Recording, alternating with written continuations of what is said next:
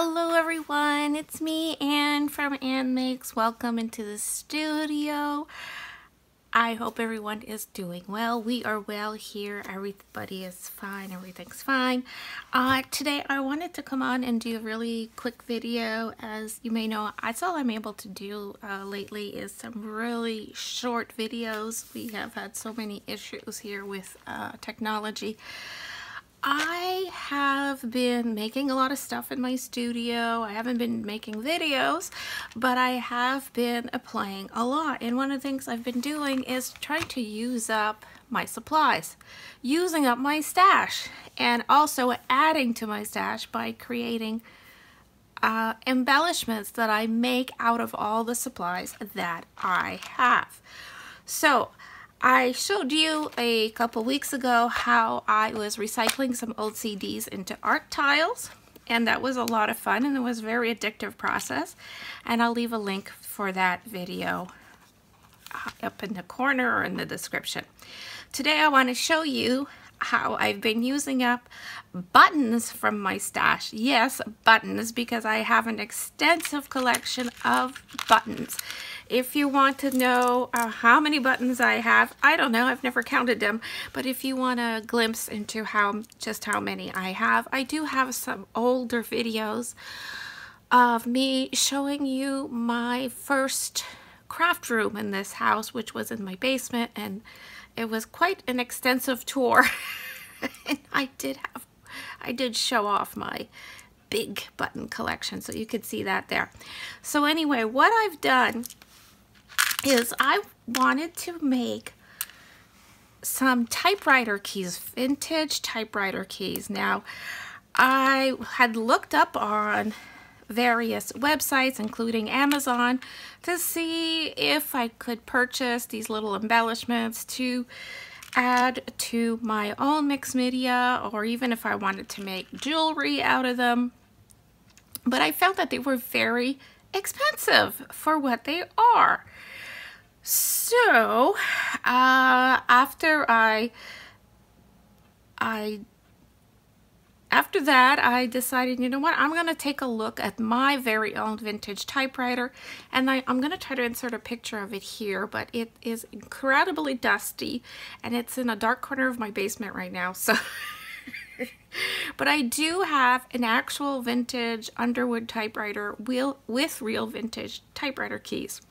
So I looked at the keys and I compared the sizes, and I said, I can do this. I can make keys. So I looked up for videos on YouTube. I came across a few different ways of making faux vintage typewriter keys, and they involved clay, and I didn't like the clay thing. I wanted something easy. And so all in all, here is what I did to make my very own faux vintage typewriter keys. This is what they look like. I made a ton of them because I have a ton of buttons, and by the way, I still have a ton of buttons. So yeah, anybody have ideas for embellishments, crafts, or art I can make with buttons? Send it my way. So this is what they look like. I love how they turned out. They look really old, really like vintage, even a little rusty, some of them, and I just love the look at these.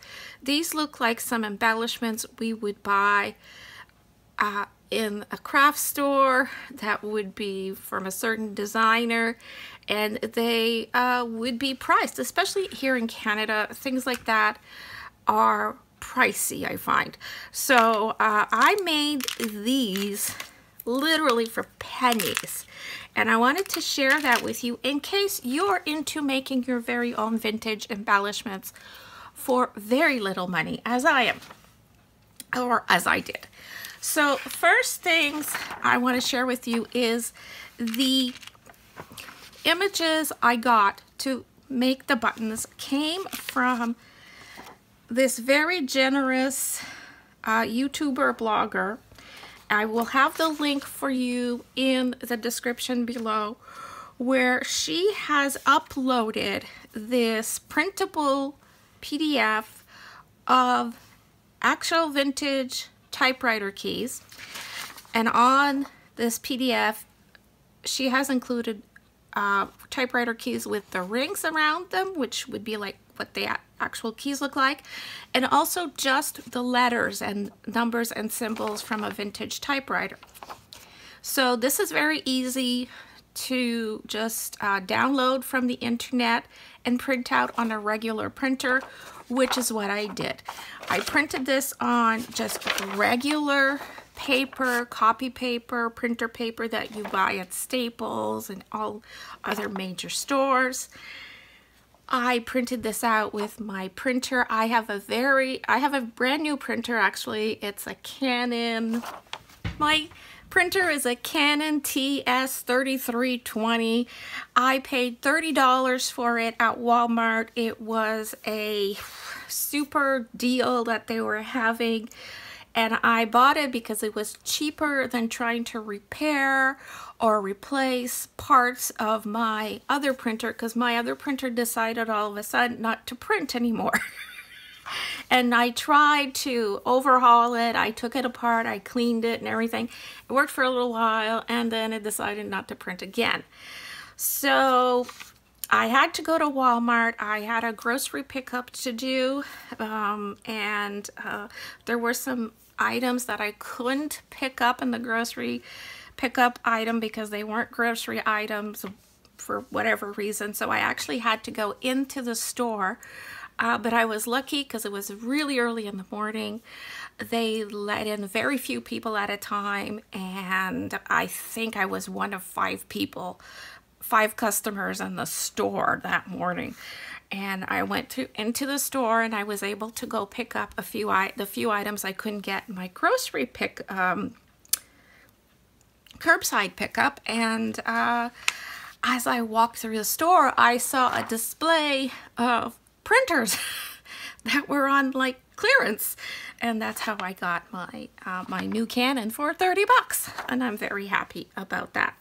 So here's the printout, and so that's what you will need. You will also need buttons, and there's a short video showing you exactly how I put these together, and that's coming up. But to make this, you need this printout, which is available for free, some buttons, and perhaps something to cut the circles or cut the keys. I used a little paper punch that is a 1/2-inch punch. That is what I have. I also have another punch that's slightly bigger than a 1/2-inch, which does a more accurate job of cutting the whole circle. But when I went through my button stash, I found these buttons, and the little 1/2-inch circles fit perfectly, so that's what I used. So if you have a paper punch that you can cut the circles out perfectly to match your buttons, or vice versa, whatever, then you can use that. You can also use just regular scissors and cut out the circles. So the other thing I used to adhere and to make the like glossy type of cover on the faux typewriter key was to use some Mod Podge, or the other thing I was using up supplies that I have in my stash, and this is truly what I did use. I had this bottle of Mod Podge gloss. It is so old. It was only $2.39.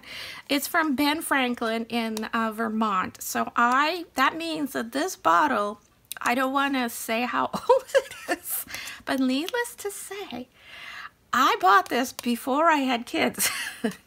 And when I found this bottle in my supplies, it was about 3/4 full, and the clear glossy Mod Podge was actually very yellow and hard. And I thought, oh, this has to be thrown out.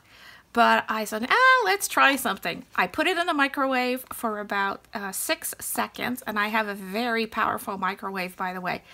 And the Mod Podge came out of here like new. It reconstituted or melted, whatever the microwave did, saved my Mod Podge. So I was able to use this. But I also wanted dimension. So I also had the glossy accents. Now the glossy accents is like a dimensional glossy Modgy Podgy. So, but this bottle also was old, was all hard. Guess what? I put it in the microwave. Same thing as my old Mod Podge, and the microwave saved my glossy accents. Now mind you, both of these came out quite goopy and thick, but it was perfect, just perfect for this project. Now, I also, when it got too hard to use this because it was quite goopy and sticky and all that, and then I ran out, period, I turned to a new product and I use the Mod Podge Dimensional Magic. I have this in my stash, but I just tried to finish up my other crap that I had. So this, I love, love, love using Mod Podge Dimensional Magic. Since I have a relationship with Plaid, of course, I will promote this product over the other product, but seriously, they do the same thing. So I've seen Mod Podge Dimensional Magic on Amazon. I've bought bottles of this from Michael's online. So I've also seen this product online and Michael's and Amazon. So these are readily available. So that is my tip for today. If you come across some old supplies that you think are too far gone, they might not be. So I hope you enjoyed the little video. It's really simple to make these, as you'll see in the video. And here we go.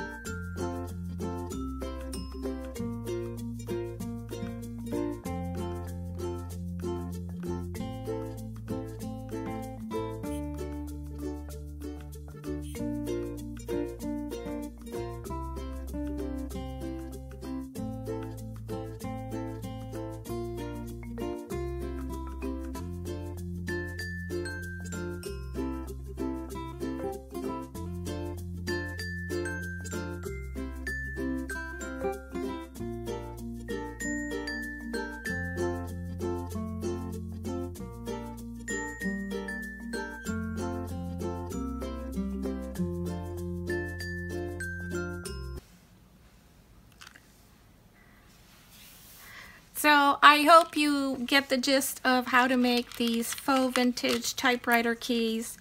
I had a blast making them. It was very addictive. I think I made, I actually printed 2 copies of this sheet, and I made this set of typewriter keys 4 times basically, because that's how many buttons I had. And then when I was done, I just put them into this little box, and this is actually recycled. I had bought, I believe there were nails in here from the dollar store, something like that, and I had just kept the box, and I know it has dividers, but I don't care. I don't care about the dividers. I just dumped all my little buttons in here, and it filled up my box, and now it stores nicely on my shelf with my other lettered embellishments. So, oh, and my final tip of the day is when I find something for free that I can download and print out, I always keep a master copy in my binder of collage items, and that way if I ever lose the link or don't remember the link, I have the link here to go to it directly, and also I can just make a photocopy of this if for some reason that day I have no internet. So I hope you liked this video. If you did, I would really appreciate a thumbs up. And please subscribe if you haven't. Please like, comment, share, and stay well, everybody. And until next time, stay crafty. Thank you for watching. Bye.